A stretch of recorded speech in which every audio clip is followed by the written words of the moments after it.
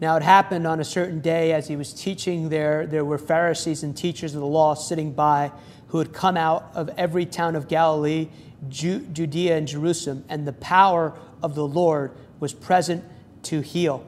One of the things that as I've meditated on the scripture I thought is fascinating is that Jesus does not announce that my power is present to heal, but yet it was there to heal. It was there to break through. It was there to heal the blind. It was there to open the deaf ear. It was there to heal the broken heart, yet he doesn't announce it. And I believe it releases to us this scriptural principle that I believe is extremely important in the life of the believer, and that is this: we must discern the grace that is in a room, that is in a person, that is in an atmosphere, because it's our ability to discern what God has made available in a place, in a region, through a person, through a ministry, that often determines if we'll receive correctly.